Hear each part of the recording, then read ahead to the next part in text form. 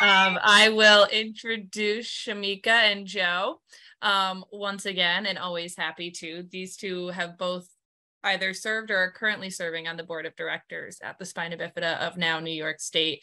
And we're so grateful for all of their personal and professional expertise. So today, that's what they're bringing to the table for us. Shameka is the Community Outreach Coordinator for the Self-Advocacy Association of New York State. She is also the founder of Disability Empowerment Consulting, where she provides disability workshops on self-care, self-advocacy, and disability awareness. In 2006, she won the title of Miss Wheelchair New York, and she has been the coordinator of the program since 2013. In 2017, she wrote her first children's book, Butterfly on Wheels, which you can find online if you are interested. She serves on the New York State Developmental Disabilities Planning Council, the Developmental Disability Advisory Council for the Office for People with Developmental Disabilities, and the New York State Human Rights Disability Committee. So welcome, Shameka. Joe, where do I begin? Joe is a 50-year-old born with spina bifida and hydrocephalus. He has worked at the Henry Viscardi School since 1993. He is the creator and head coach of the Henry Viscardi School wheelchair basketball program. He is the creator and coordinator of the Viscardi Ambassadors Disability Awareness Program and the Team Viscardi Bike Club. He is a board member at the Spina Bifida Association of New York State and an advocate with the Hydrocephalus Association. When it comes to athletics, Joe plays basketball, football, sled hockey, tennis, lacrosse, softball, and hand cycling. And he's also a certified scuba diver, skydiver, and surfer. Not only that, Joe is an actor, model, and voiceover artist in many different films, and he can direct you to where to find them. But some of you may have seen him in various fashion shows, including the Runway of Dreams and the one hosted by the Spina Bifida Association chapters. So it is absolutely my pleasure. I'm so excited to welcome these two, and I know you guys will get a lot of knowledge from what they have to share today. So without further ado, I kick it off to you, Shameka. All right. Well, thank you, Julia. Thank you, everybody, for being here. So I'm going to talk about something that lots of people have a love-hate relationship with, and that is the term self-care. So that means a lot of things to a lot of people. But to me, it means finding the tools and the resources that work for you that help you be your best you. And whatever that means to you, not what it means to somebody else, not what other people think you should be, what you want to be and believe that you should be. So I'm going to talk to you about a lot of tools and a lot of resources, and all of those won't necessarily work for you. But the point is to find the things that do. So the first thing that we're going to talk about, the previous speaker talked about vision, right? And I like to talk about vision and intentions. Setting intentions for your life, for your day, and what that looks like. I'm a very visual person, and some of you may have joined some of our other previous workshops where I talked about vision boards. So I love vision boards. Again, it's just a tool. If it's not something that you want to use. But when I have my goals and set my goals in order for me to focus on those things. Hey, I think I'm in. Thank you. I'm sorry, what was that?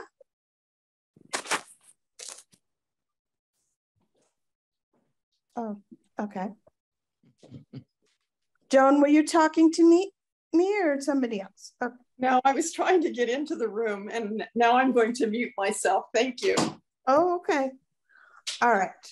So basically, a vision board is a visual representation of your goals. That's what it is to me. So I personally, some people like to do old school vision boards where you're, you have magazines and things like that. I like to do digital vision boards, where I use a program called Canva, and that's canva.com. There is a free version of that website, or you can also do a paid subscription. And you can use this particular program to do vision boards or lots of other things. So the other thing that I do as far as setting goals is instead of, a lot of people, they have beginning of the year, and my birthday happens to be New Year's Day. So when it's New Year's, right, we often do New Year's resolutions, right? I don't particularly like New Year's resolutions, so I use a method that I learned from somebody else called themes, or words for the year. So I pick a theme, and then I decide what activities go with that theme. So my theme for this year was listen and learn. So how can I be a better listener? How can I be a better student and a lifelong learner? So those were my focuses for this year for myself. And everything I did was around those themes. So those are important tools for me. The other things are moving your body. And again, this looks different for different people, because everybody has different, but the key for me for movement is to find a way to move your body that you love.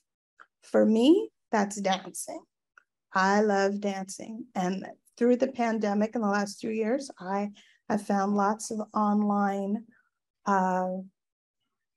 dance groups that I meet with throughout the week. And all of these things I can tell you more about after, because I know we only have a certain amount of time. You can reach out to me later, learn more about that. So movement can mean anything, whether it's dancing for you, whether it's yoga, whether it's weightlifting. So it's all important. And to go with your mind and moving your body, your mind, how are you taking care of your mind? What are you putting in your mind? What are you reading? What are you listening to? Who are you listening to? What are the words and the thoughts that are coming into your head?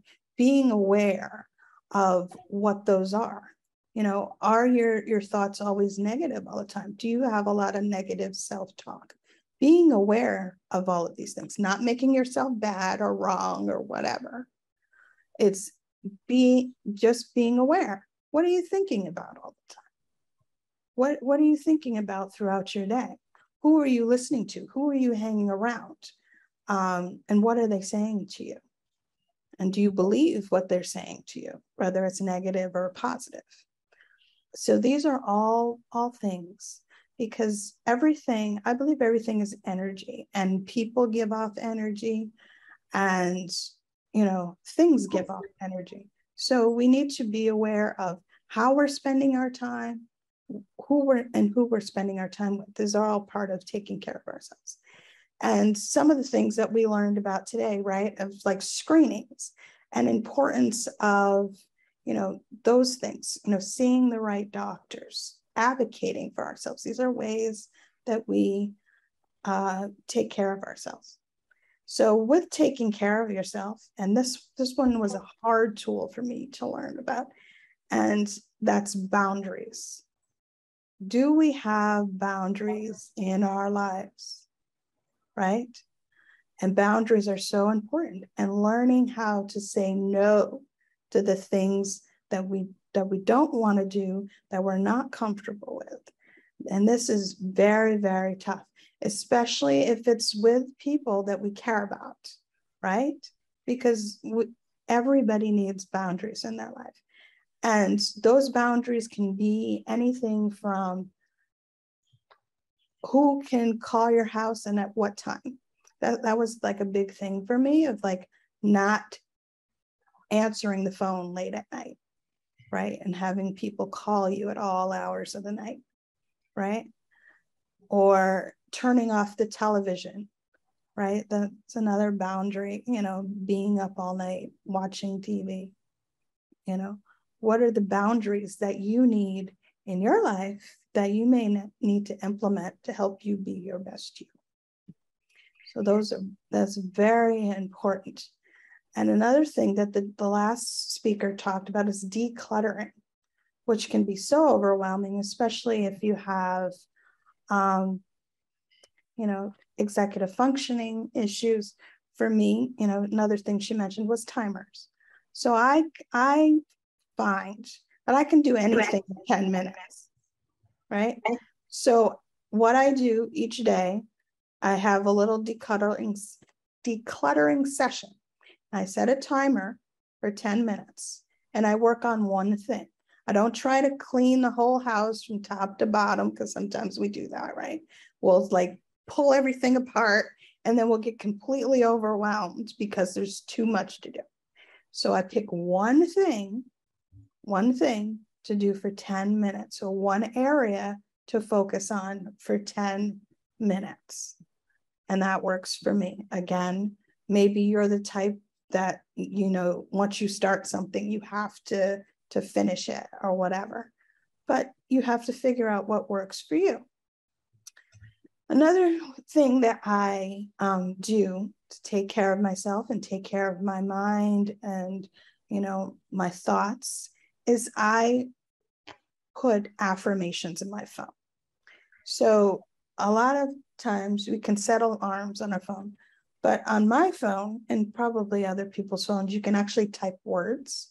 So when the alarms go off, it flashes words across the screen.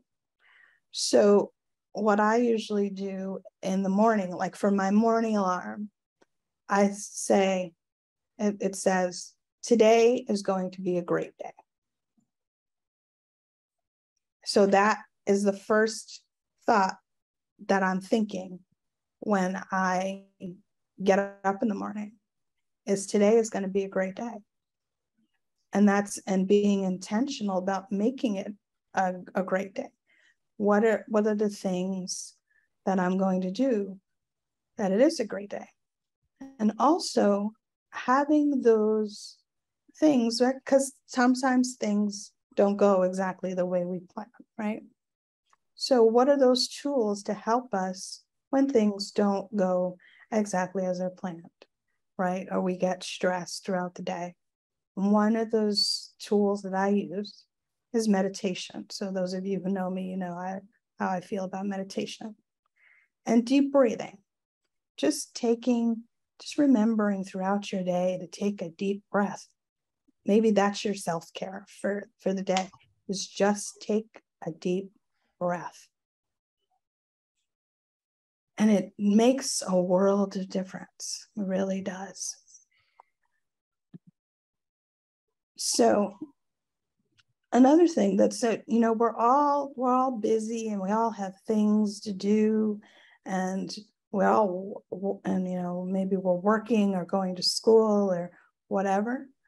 But another important part of taking care of ourselves is rest and play, right? We're not meant to work all the time or, study all the time or whatever. We have to make sure that we are taking time for rest and taking time to, connect with just ourselves.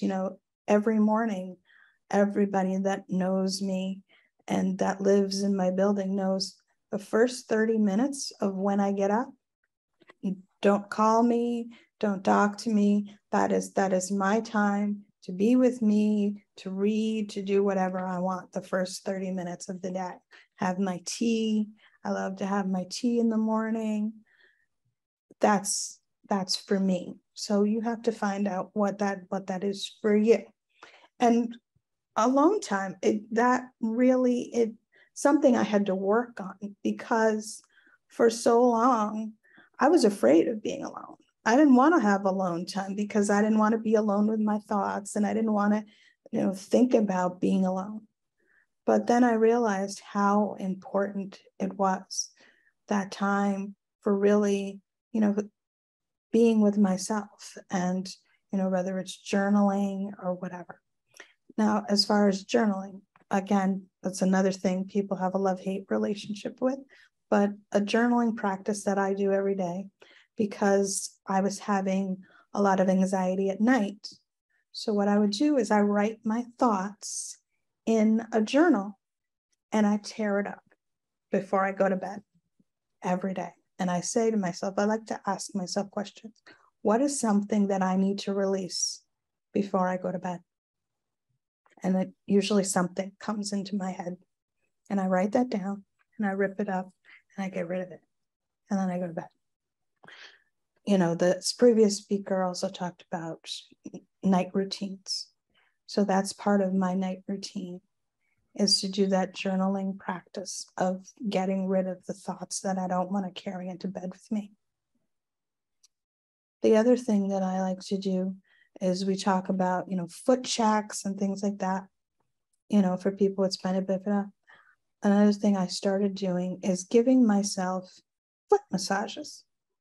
Again, different people feel differently about massage. I find that it's a great way for me. You don't necessarily have to go to a spa. If you can afford that and you like that, go do that. But I give my own self foot massages every night. So that's part of my self-care. So you find that thing for you again and again. I have my tea at night. So those are things that work for me. If they don't work for you, that's fine. You don't have to.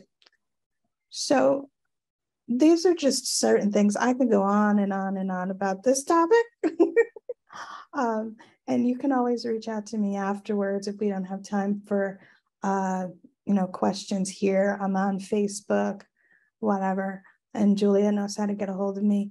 But I think I only had, we were supposed to do 15 minutes each. So I don't want to eat into Joe's time. So, I'll stop there.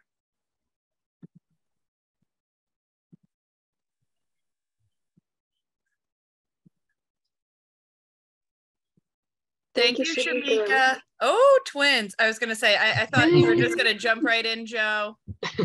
Oh, you go, Joe. you want to say something? Go ahead. No? No? Okay.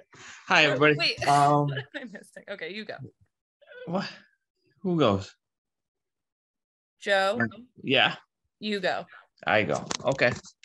Hi. My name is Joe, and I'm here to talk to you about, I guess, my self-care. My self-care is athletics and sports. As a person with a disability, I found out, luckily, at a young enough age, that wheelchair athletics was a great way to meet people, stay in shape, get in shape, do some traveling, have a lot of fun, learn new things, see new things, go to new places. Things that when I was a kid, growing up with spina bifida, I didn't think I'd be able to do. I always liked sports. Always watched, the Jets and the Mets and the Knicks. Never really realizing that there is a game out there that I could play. And I went to college, and I met actually my first friend with a disability when I was in college. And she basically said to me, okay, so what? You're in a wheelchair, you have a disability. Let's go play some basketball. She put a ball in my hand, and that was the end of it. I loved the game. I realized that a game that I didn't think I'd be able to play because I can't run, I can't jump. I didn't know that people in wheelchairs could play this game. And it was a great awakening for me. It helped me get out of my shell that I was in. When I was younger, my parents kind of put me in that protective bubble, not knowing too much themselves. And, no fault of their own. They're just trying to protect me. And when I got to college, I did nothing but try and break out of that bubble. And the more people I met, the more games I played, the better life became. Met lots of great men and women. Was introduced to a lot of great sports. Sports that I'm still playing today. I started when I was like 18 years old in college. I'm 51. And today I celebrated Spina Bifida Awareness Day 2022 on the ice rink playing hockey. It's a great way. People with disabilities need to do something, being, sitting in a chair or braces, walkers, crutches, whatever. We need to move. The body needs to move to be healthy. And sports is an awesome way to do that. And I found it. And through my work with the Henry Viscardi School, being an adapted phys ed teacher and wheelchair basketball coach, I'm able to impress upon my students how important it is to be able to move and function and play. And it just makes life happier, I think. If the happier you are, the better life can be. And then the perks and the positives are you get to, make friends and you get to travel a little bit.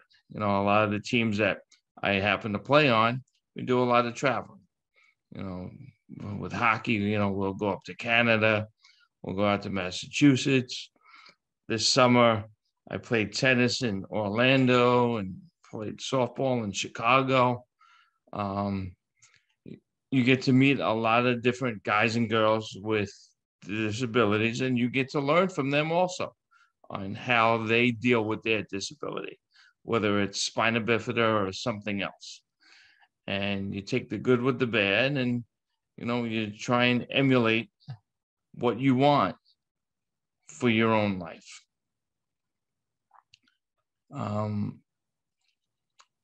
As I got older and into different sports, I found other sports. Somebody would approach me and say, "Hey, let's go play football. Let's play lacrosse. Let's go surfing. Let's go skydiving."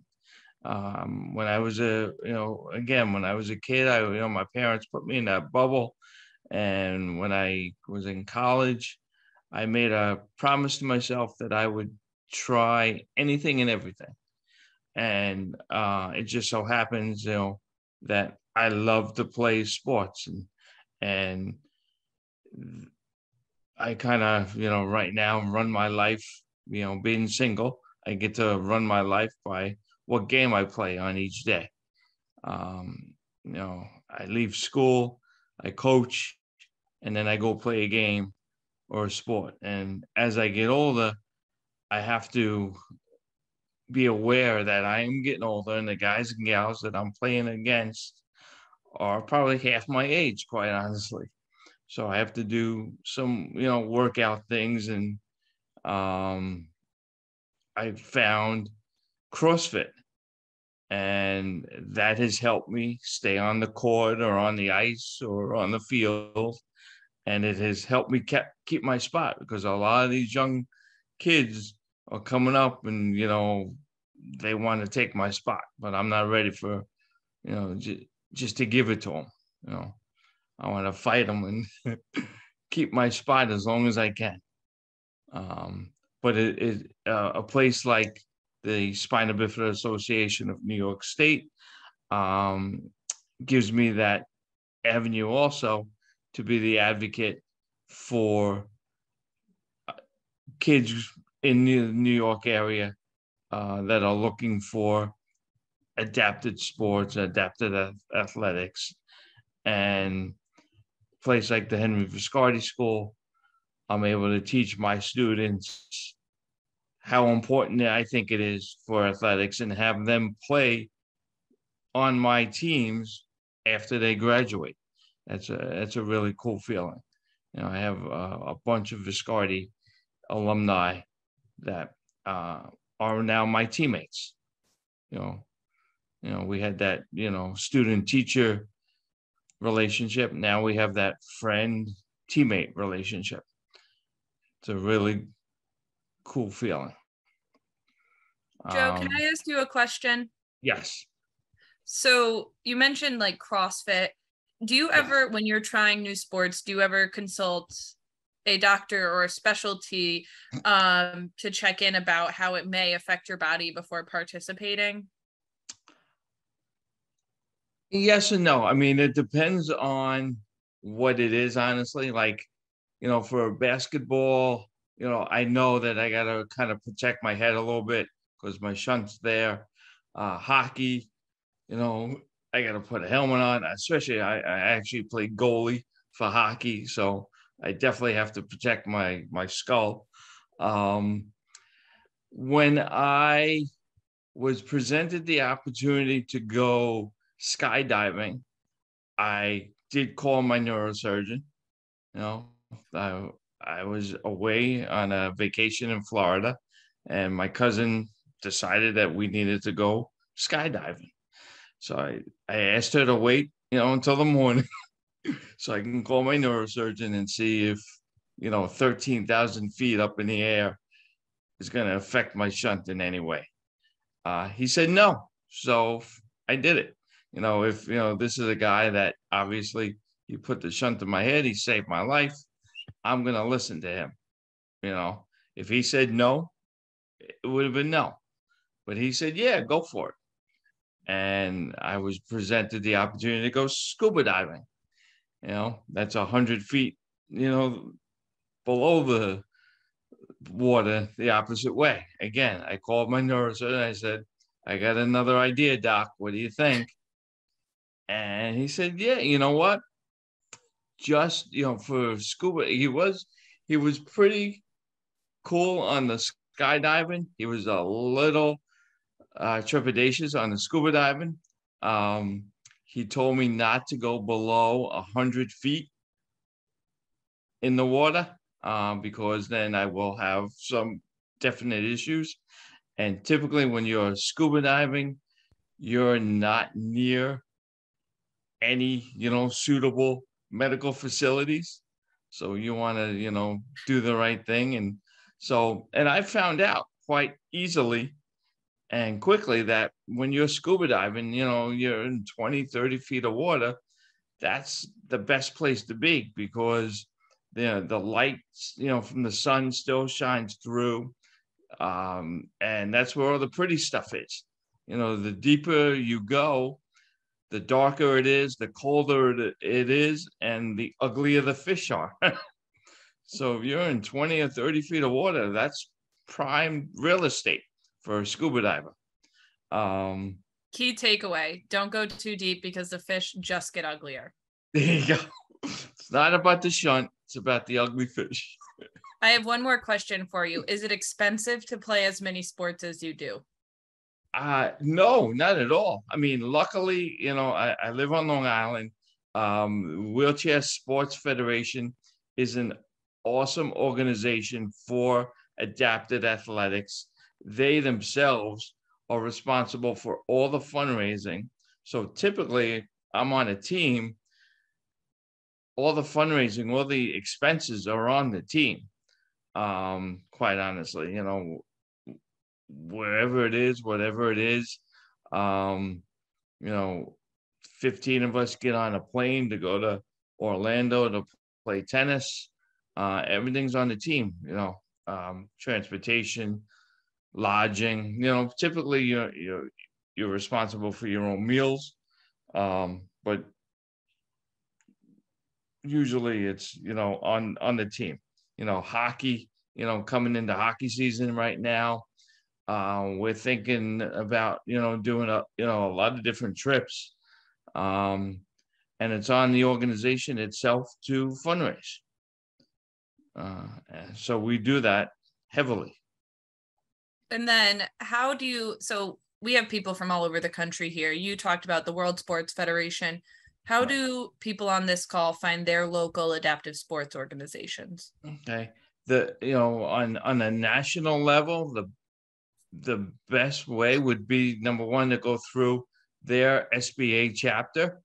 Hopefully they have their own resources. And usually on the local, state level government, there is a disabled services department, for lack of a better word. They would be hopefully able to help you. Maybe the local rehab hospitals would know about things. I know those are places that I know we hit and that we advertise on, for people that are quite honestly, that are newly disabled, and they want to get back into the world. And we find that somebody that has an acquired disability, wheelchair athletics is a great way to get back into the world and this person's new world as a disabled person. So the rehabs, the local governments, we're all spina bifida here, so your local SBA chapters. And then there's national organization. Every sport has a national organization. The National Wheelchair Basketball Association, the National Wheelchair Softball Association, the USTA for tennis, the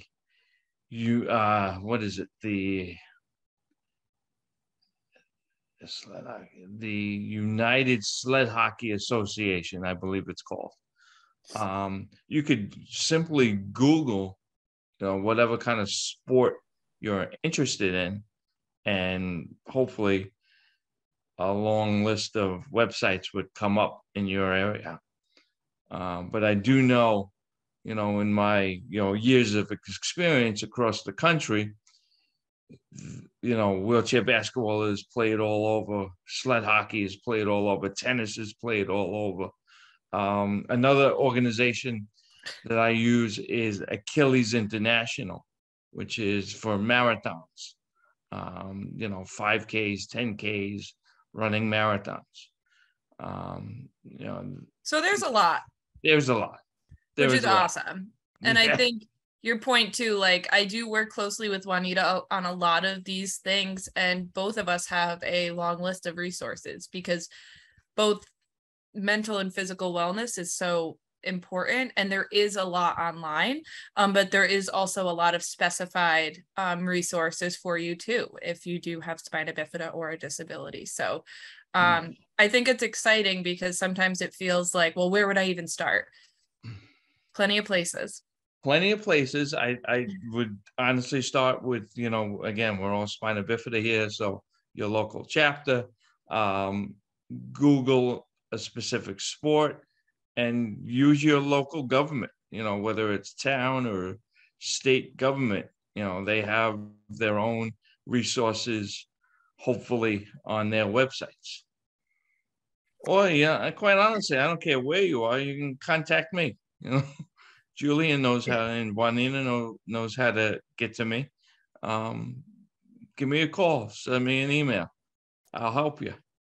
So yes, we're all spina bifida here, and yes, the fish get uglier the deeper you go. So Joe, we could come up with like a quotes book of you. There you go. It's like takeaways from Joe on life. Shameka's wrote a book, so maybe it's your turn. There you go. Shameka, can you help me? All right. Thank you both so much. I always love hearing about all the different ventures you go into for wellness. And I find you both to be sort of pioneers in our agency of what it looks like to be involved in physical and mental wellness. So thank you for sharing your personal and professional expertise with us today. Thanks for this No opportunity. problem. It was great.